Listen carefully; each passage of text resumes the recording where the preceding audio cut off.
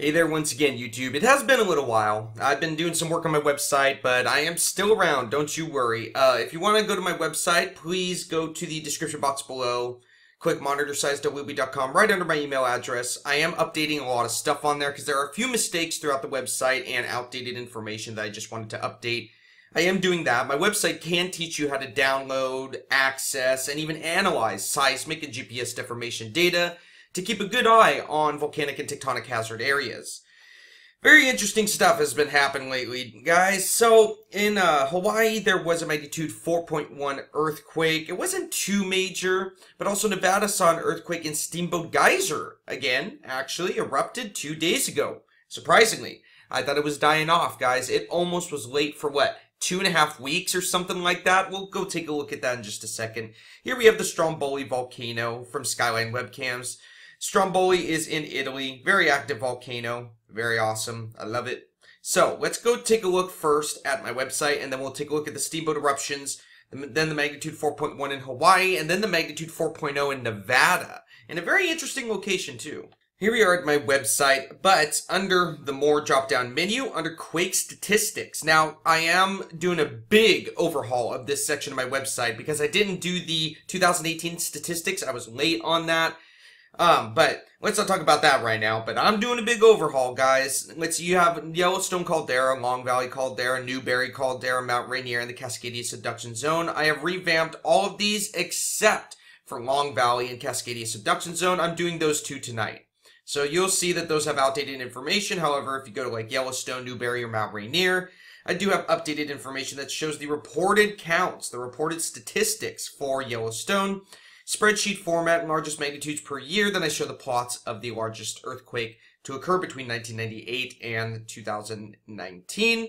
And we also see the period of uplift and subsidence via LKWY at the northern tip of Yellowstone Lake. This chart was created by myself. And then I created some other charts detailing data from the spreadsheets showing how reported earthquake statistics have increased throughout the few years. Increased or decreased, it's your choice to believe which is which. Now, I want to go to the seismic events drop-down menu, go to Steamboat Geyser 2019. So here's the 13th eruption of 2019, which happened about 2 days ago.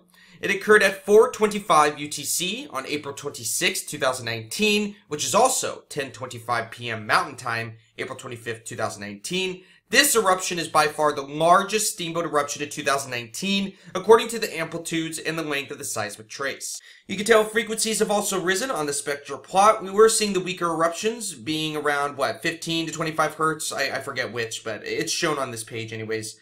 About 15 to 25 hertz or so, but we notice the strength is increasing along with the frequencies. So that is very interesting to note. I don't know why. Very interesting how the stronger the steamboat eruption is, the higher the frequencies are. I think that's very odd. That could have to do with it being surface waves, but you could tell it is starting to look like Steamboat Geyser is returning to early 2018 levels, when it was actually mid-2018 levels. When it was erupting, I mean, it would go up to like 1E5, which is 100,000 amplitude count. Oh yeah, pretty strong, guys. They had some pretty strong eruptions back in 2018. Now, let me pan this up just real quick.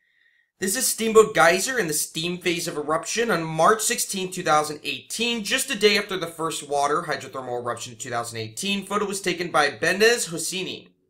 Well, guys, it does seem Steamboat Geyser is telling us that it is alive and well. The most recent steamboat eruption was the 13th eruption of 2019, which is also the 45th eruption since it reactivated in early 2018, and is approximately 1.5 weeks late. Yeah. So that means it's been like 2.5 weeks since the last eruption, right? I think it was April 8th, right? And now it's April 26th. My goodness, that's a big gap. That's why I thought it died, guys. I thought for about a week there it died, but nope, it's still alive and well. Also, this most recent eruption is the largest of 2019, and it is possible the amplitudes of the steamboat eruptions might be returning to how they were in mid to late summer of 2018. The frequencies are increasing as well, as I said. Are the eruptions getting bigger? It will be interesting to see where this leads. Again, this eruption was more than 1 week late, meaning it's been over 2 weeks since the last eruption. seeing it has been about 17 days or so since the last one. It seems Steamboat is now erupting on a non-regular basis. It was holding a near-weekly schedule for the longest time, and then about a few eruptions ago, it just broke its pattern for some weird reason. Now, it should erupt again, however, in the next 2 weeks at the maximum. I expect no later than May 10th, 2019, but I don't know if it's going to return to its near-weekly schedule. It could erupt in a week, 2 weeks, but I don't think it can last 2.5 weeks without erupting.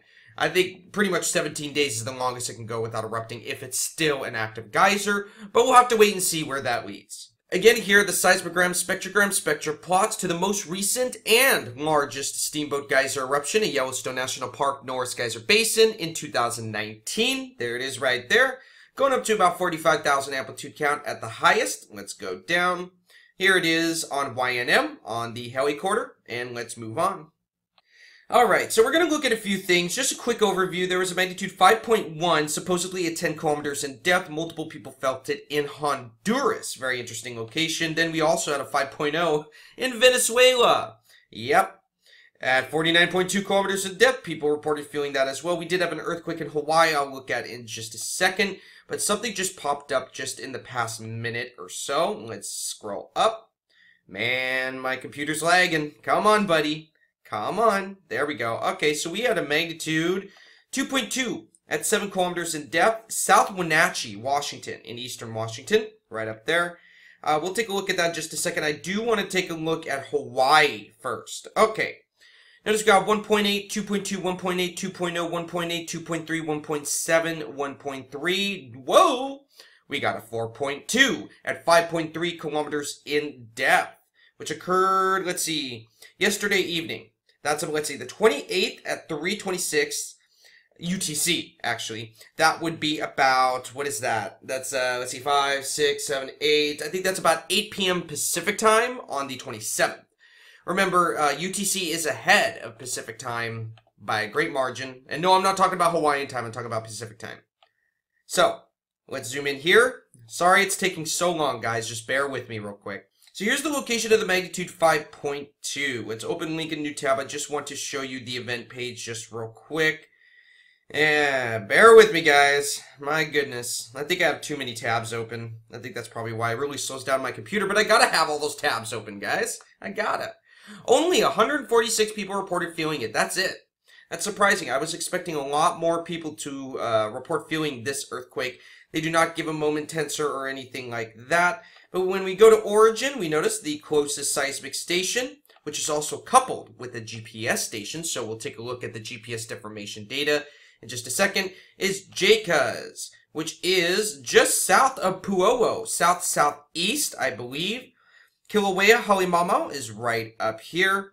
Pu'u'o is, let's see, where is it? I think it is right here. Please let me know if I'm incorrect about, oh, wait. Guys, I'm sorry to say I don't know where Pu'u'o is. I thought I did, but I can't find it. I cannot find it. Never mind, guys. I turned on the satellite imagery and you can see Pu'u'o is right here. Let's see. Is that Pu'u'o? Yes, that is. That is Pu'u'o. Pu'u'o, I believe. Okay, so there's that right there. Magnitude 4.2 occurred just to the south-southwest of Pu'u'o. Let's take a look at the seismic data for the closest seismic station, which is very near, just within this area right here of the earthquake. So we're going to get a good look at what it looked like. Here you have Jacuz in the HV network, broadband vertical, no location code, and I do have persistent rescale off, overlap set to 95. I am going to set a 0.8 hertz high pass filter to the 8th power to get rid of those pesky background microseisms. So they stated it was a 4.2 at 5.3 kilometers in depth at about 3:26 UTC, right? It's this one right here. Here it is right here. Let's turn on the spectrogram real quick. Notice it's a normal high-frequency earthquake with a microquake just right before it. I mean, just within, what is that, 20 seconds or so? And let's move forward. A few aftershocks. Very minor aftershocks, actually. Very minor, very minor. Some weird background activity. Doesn't show on other surrounding stations, but here we do have some other more aftershocks after the 4.2 in Hawaii. And we notice, even with the filter set, there is still some sort of background tremor. Very weak. I don't know what that is. I don't know if that is part of the microseisms or that is actually volcanic harmonic tremor. Because harmonic volcanic tremor is basically native to the state of Hawaii, guys. I mean, they probably see it all the time. Especially during the Kilauea eruptions, guys. They were seen all the time. From the free flow of magma. Volcanic tremor is more thought to be along the lines of multiple low-frequency events occurring over and over and over. But I'm not going to get into that now for the sake of time. We did see another possible earthquake right here. I don't know, that looks kind of strange to me. Then we had another earthquake right here. This, in my opinion, does not look like an earthquake at all. This actually looks more like a rock fall or a collapse. In my opinion, I'm probably going to be wrong about that, but I'm just saying. Just putting that out there. As of the most recent data stream, as of 12:52 p.m. Pacific time, April 28, 2019, we do see more of these strange looking, weird, odd events. I don't even know what they could be, guys. I'm sorry. And going forward, we see many of them. Many of them. And the most recent data stream, we see these weird surface events, which I still have yet to find out what these are. Obviously, they're not really real seismic events, because seismic events really don't look like that in that way, that specific. But I still have yet to discover what these are. So again, let's go back up. Here we go. This is the magnitude 4.2 at 3.6 kilometers in depth, just to the southwest of Pu'u'o volcano. And press OK. Oh, there we go. Dominant frequencies below 5 hertz, but we do see a hump between 5 and 10 hertz. Weaker frequencies obviously going well beyond that. It is not a low frequency earthquake, but interesting nonetheless. And there's a look at the waveforms. Now let's take a look at the GPS data just real quick from JCUZ, which is the same station here. So it's basically right near the epicenter. And the trends you are about to see are basically consistent all across the southeastern section of the Big Island of Hawaii where Kilauea is. Because it's refilling, guys. And as you're about to see in just a second, the uplift that is occurring in the Kilauea, Pu'u'o, that whole area, the uplift that's occurring is much greater than it was before the 2018 eruptions, guys. No joke. Here, take a look at this. Now remember, guys, I do teach you how to get your own GPS data and make your own GPS charts on my website. Under the how-to drop-down menu, go to the GPS page, but beware, there are some mistakes in that video that I have to redo that video. I am redoing that very soon because there are also more possibilities that I did not include in there that I just recently found out about. See, guys, we're all still learning about this stuff, huh? So, we're going to go to Delta U, which will show any growing or shrinking trends. Remember, STD dev is detrended data, meaning it won't show any trends of uplift or subsidence over a long period of time. But let's go to Delta U from 2017, January 1st. January 1st, 2017, which is before the eruptions of 2018. Select this entire column. The entire column. It'll take just a second, guys. Now, this is how I make my own GPS charts. And as you're going to see in my monthly volcano update in the next week or so, a little bit less than a week probably, I have figured out how to make a scatter chart. I did not know that Excel gives you that possibility, which is, check this out. You'll notice how it looks very similar to the ones that the professionals use on volcanoes.usgs.gov. I do not use the online deformation charts anymore at all. Now, check this out. So this is from 2017, January 1st. And notice we do have JCUZ and supplied by UNRIGS08 reference frame. This is showing uplift or subsidence. Subsidence is downwards, uplift is upwards. Notice how there is a very small, barely noticeable trend at all of subsidence right prior to this, right? And then boom, right here, as you can see, if you go on volcanoes.usgs.gov, you can see this on all the GPS charts around the area. This big dip right here from the magma just leaving Kilauea and going to the Lower East Rift Zone for no reason. It just said, hey guys, let's get up and go. And it went. And, you know, scientists say, oh, a volcano can't sprout there. A volcano can't sprout here. Yeah, well, I call BS on that just a little bit. You need to be open to volcanic eruptions occurring in places that have never seen volcanic eruptions before. I mean, it's possible. There's magma everywhere down there. And now we know that magma is independent and goes wherever it wants to, guys. Seriously. Magma is very independent. But again, we see the 2018 eruptions caused a large drop in subsidence. But look at the level of uplift that is occurring ever since the eruptions calmed. Look at that. You notice that? And look at the angle. The angle is much greater than the angle just prior to the 2018 eruptions. Yes, guys, there was barely any uplift at all during the right before the 2018 eruptions. So, isn't that interesting? So uplift is greater than it was prior to the eruptions. Now I just want to go to January 1st, 2019. Where are you? January 1st, 2019. Let's just go right here. Let's just go right here and go, oh, nope, I don't want both. Oh. Is it going to do it? There we go. All right, let's press insert, press scatter chart. And here it is. This is the uplift since September 2018, right here. Notice constant, guys, almost constant, perfect uplift.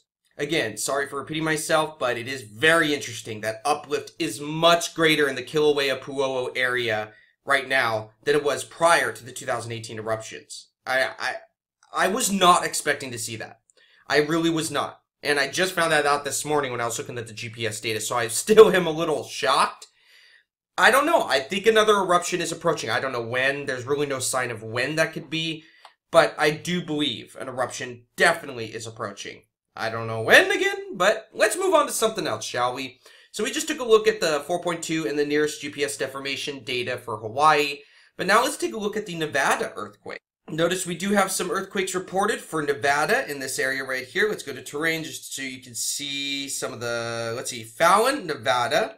Let's zoom in to get a better look, shall we? Come on. My goodness, my computer is slow. It's right next to State Route 50. Right on this northern hub, right near Austin, Nevada. Right up here near the New Pass Range.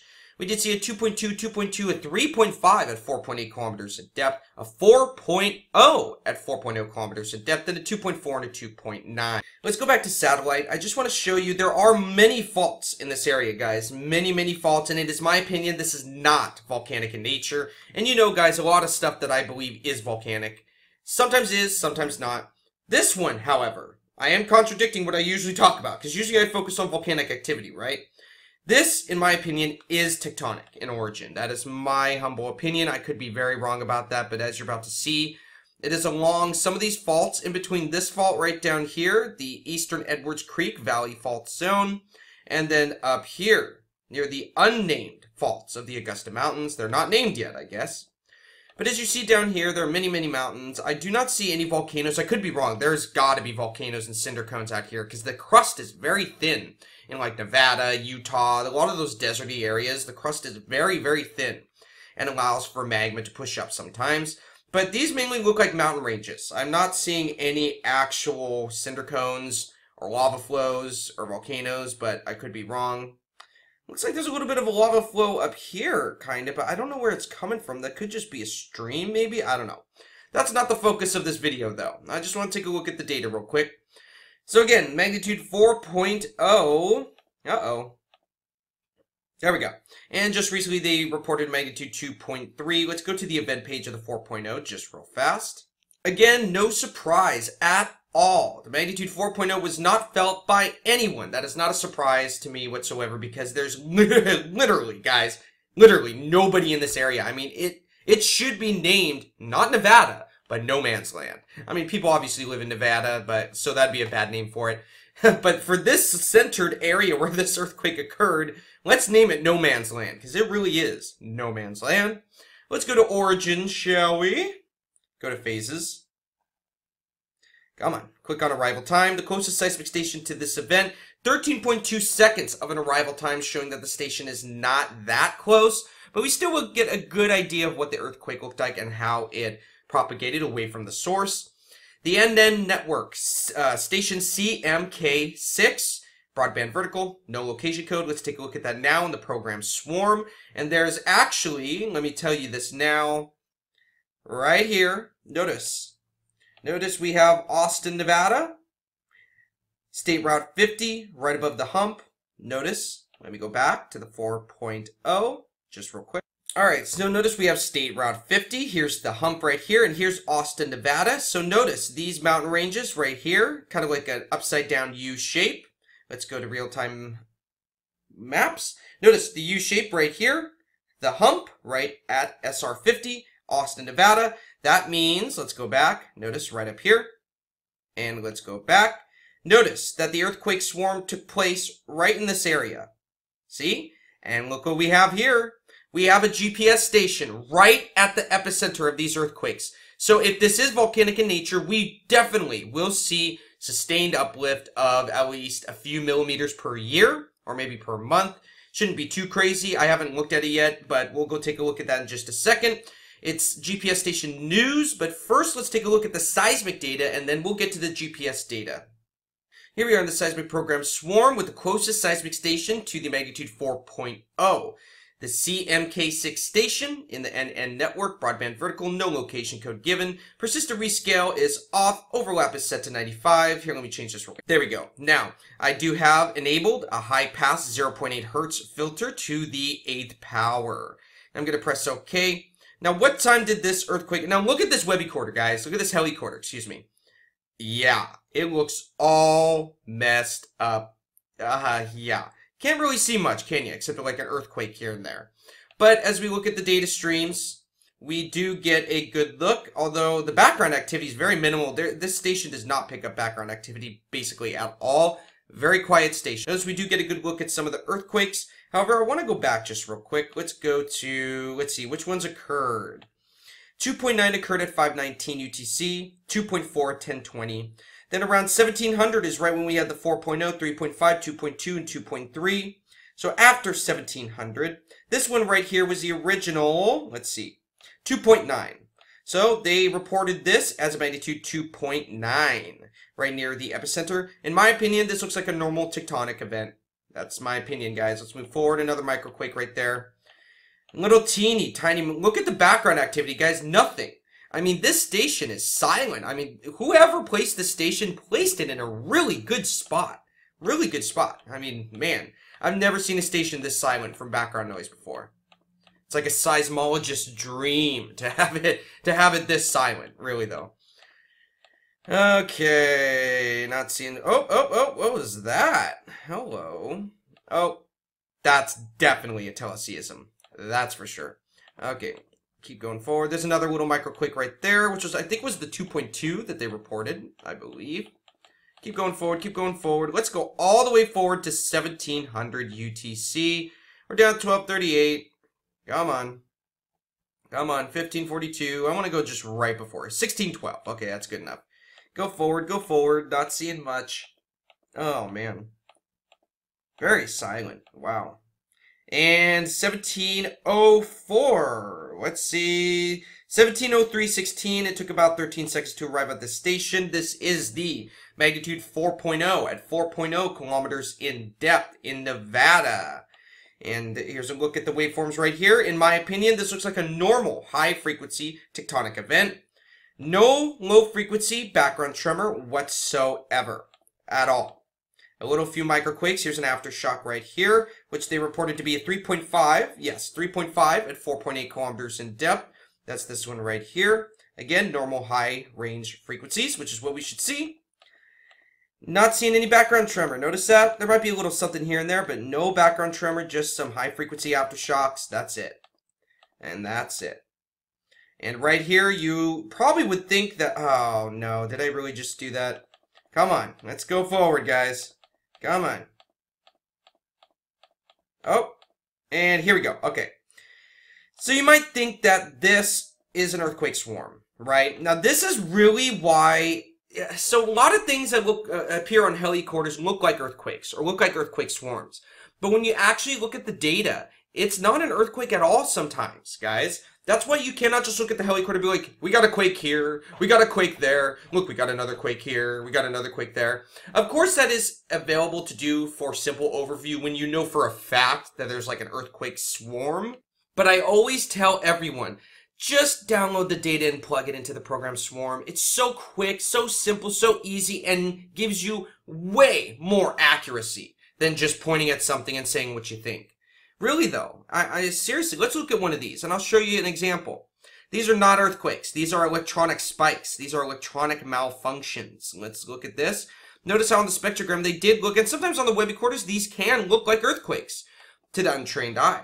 But if you actually open it in the seismic program Swarm or another seismic program, you'll notice they are not earthquakes. I thought they were at first too, but these are not. Very strange characteristics though.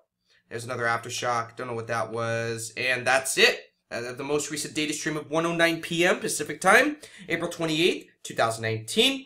Now let's take a look at the GPS deformation data. Remember how I said, oh, where'd it go? Okay, so the earthquake swarm occurred right in this area, right here, right where this GPS station is located, news. So let's go take a look at that in Microsoft Excel. Here we have GPS deformation data for the station news, which is right at the epicenter of where these earthquakes occurred in Nevada today. Since January 1st, 2010, one sample is taken per day. Delta U.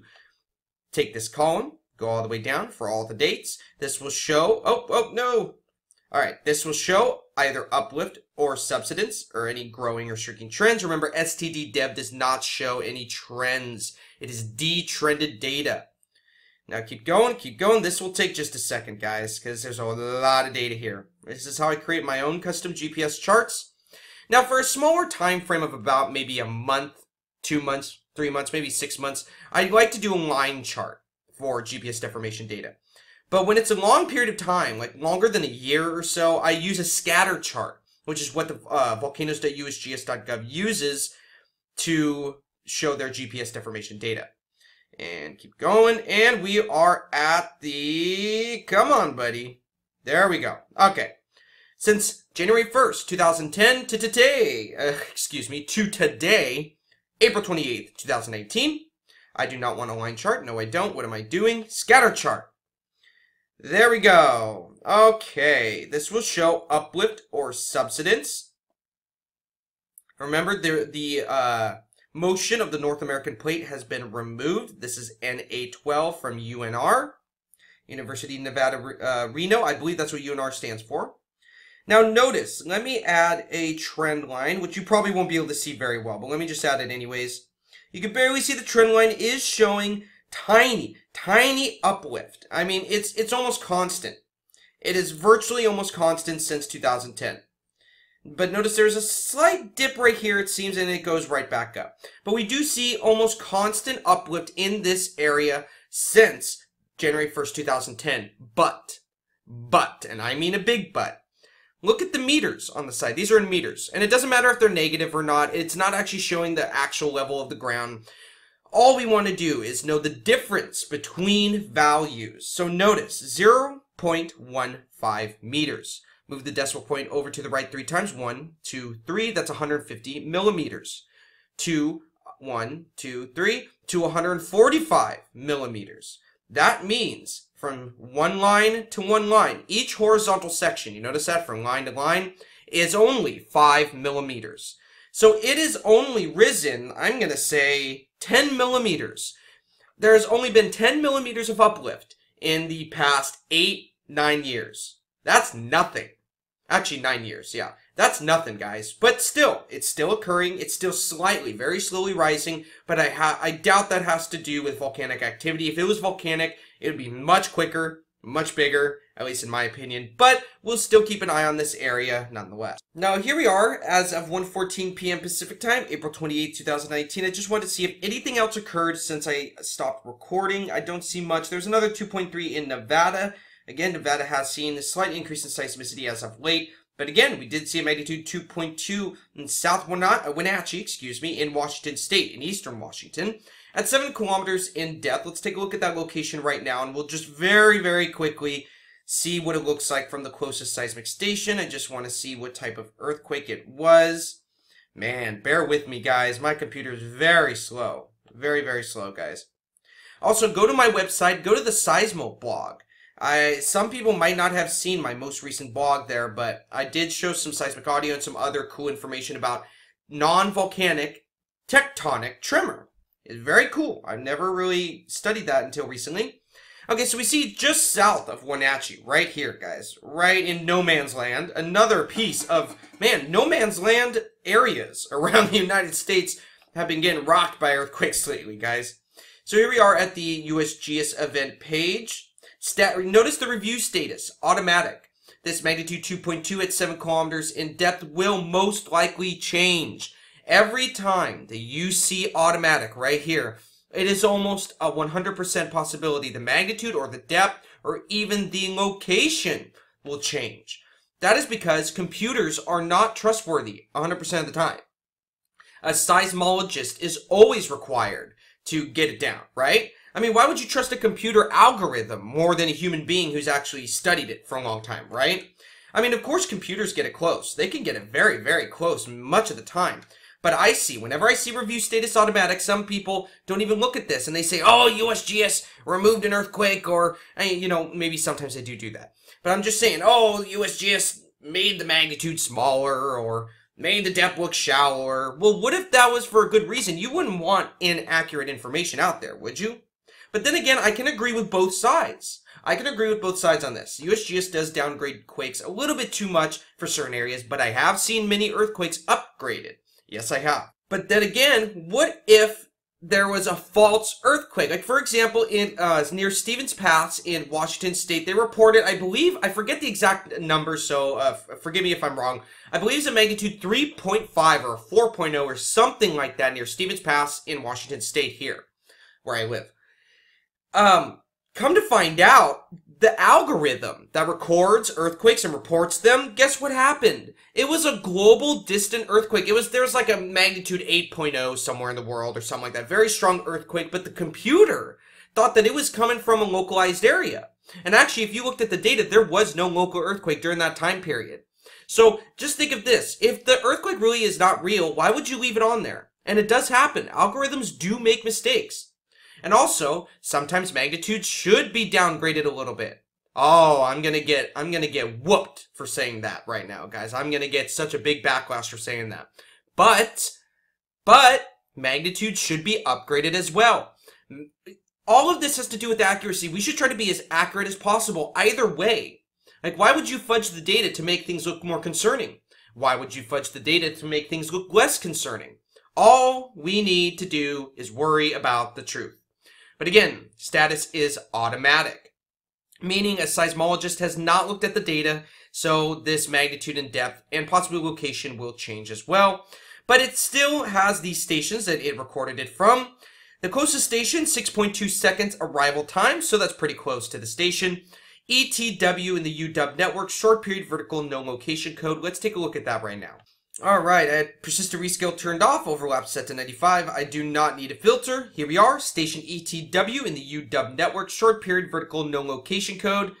And this was the closest station to the earthquake, as was stated per the computer algorithm, which actually, that's one thing that the computer usually gets correct, is what the closest station is. Because that one's the easiest, to see where the P wave draws away from. Because whatever station in a network sees the P wave arrive first is the station that was closest to the earthquake epicenter.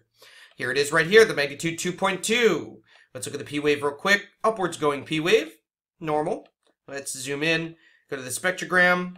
Looks like a normal magnitude 2.2 earthquake. Not seeing much in the background except some very weak low frequency background noise. I do not believe that is tremor or anything volcanic. I don't even know if it's possible for wait, I just contradicted myself. Earlier in this video I said it's possible no matter where it is. And I still hold to that belief, so who knows, guys? Maybe a volcano could sprout in Seattle, Washington. Man, where's Tommy Lee Jones, guys? Where is he? We need him. I actually just watched the volcano movie the other day. Actually, that's one of my favorite movies now. It's in some ways it's kind of funny, and they actually call harmonic tremor harmonic tremors, and really only seismologists will get that. I mean, it's because you don't call it harmonic tremors, you call it harmonic tremor. No S at the end, unless you're talking about multiple harmonic tremor episodes. But usually you'd say episodes. Okay, I'm getting off track. I know. I am confused. What is this? Right here. Do you notice that? Right there. At 1940 UTC, let's see if there are any global earthquakes that can account for that low frequency event. 1940 UTC, let's see a 2.1, 2.1, 2.2. No, this is when the earthquake happened, and the low frequency event happened right after. No, I'm not seeing it. There's no global earthquake that could account for this low frequency event. I'm going to check to see if it's surface noise. Why don't you come with me?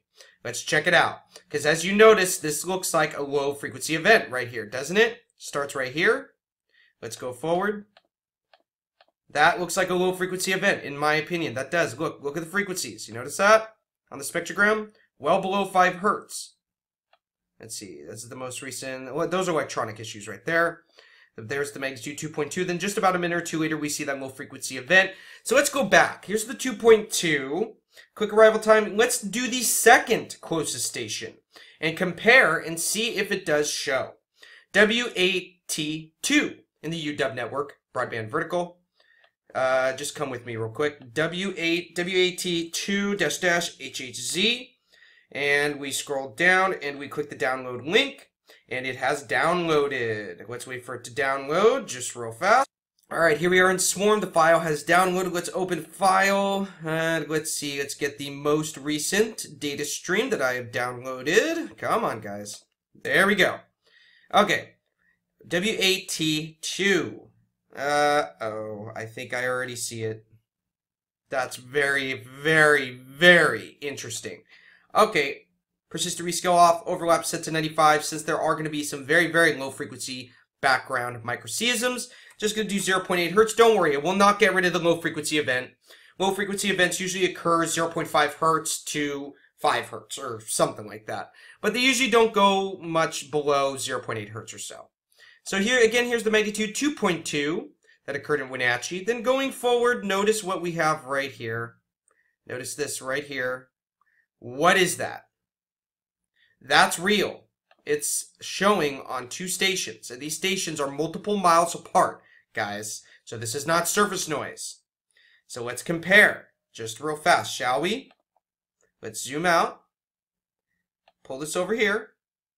Let's go to the spectrogram.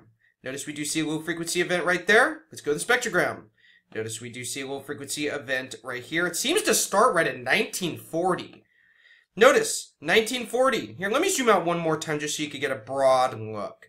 Notice that right there? Now, let's zoom out on this one. From 1940, and starts to diminish around 1942. From 1940, and starts to diminish around 1942. That is a very brief, very simple cross-correlation. Do not cross-correlate like that. You should use multiple stations and their P-wave arrivals. But right now, we know these stations are many miles apart. This is not a coincidence. That is a real low-frequency seismic event. Maybe a quarry blast. We'll see if they report a quarry blast in this area for this time period. But I do not think it's a coincidence that this occurred. Here's the 2.2, right? This occurred just a couple minutes after the 2.2. So that's very, very... Oh. I'm sorry, guys. I'm sorry, I messed up. I want to check out the dominant frequencies. Just real quick. Dominant frequencies, of course, rest below 5 hertz because it is a low frequency event. And for the closest seismic station, we see low power log frequency off below 5 hertz. Yes, it is. So it's a low frequency event, but I don't know if it could be a quarry blast. I don't know yet. I don't know for sure. I just thought that was very interesting. Looks like we have a second one over here. No, we don't. No, we don't. But again, magnitude 2.2 in Wenatchee, which is this right here. And then just about 3-4 minutes later, we did see a low-frequency event, which could be an actual low-frequency earthquake or a quarry blast.